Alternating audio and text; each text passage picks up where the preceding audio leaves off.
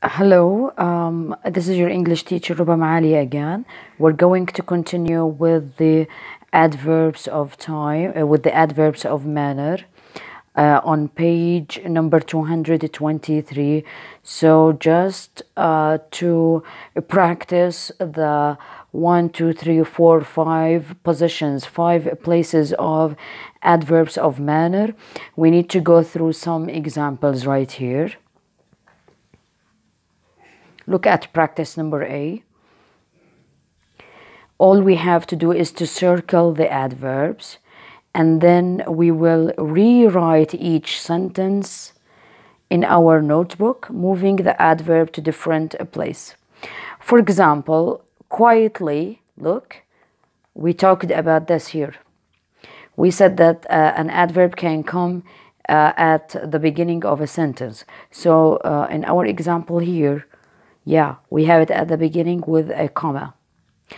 Quietly, he opened the door. Now we're going to rewrite this like this. He quietly opened the door. Look how we changed the place of quietly before the verb. He quietly opened the door.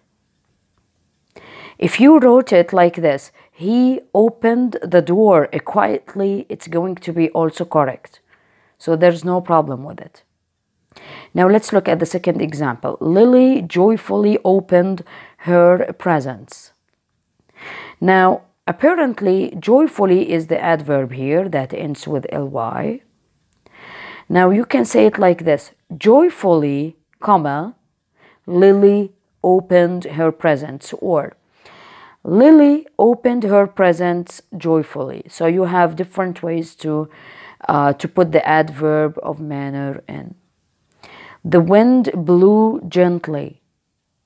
Gently is the adverb. It comes at the end.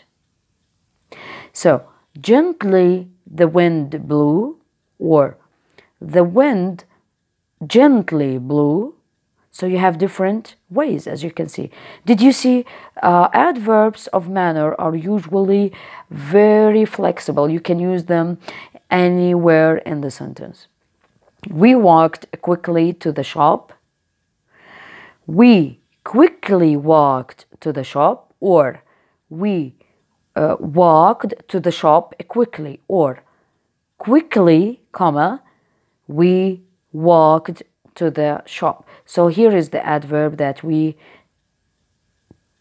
can put every place in the sentence. Number 5, Sally probably will go to Egypt.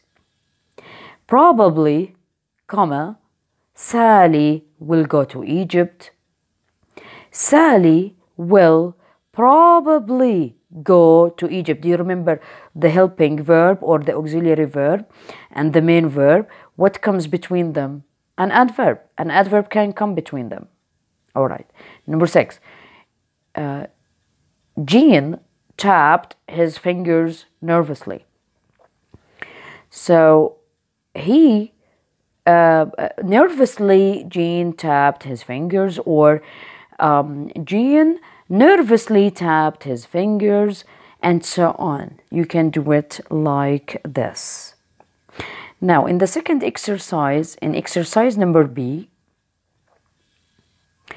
you need to do this in your notebook using the adverb in parentheses, brackets. This is what we mean by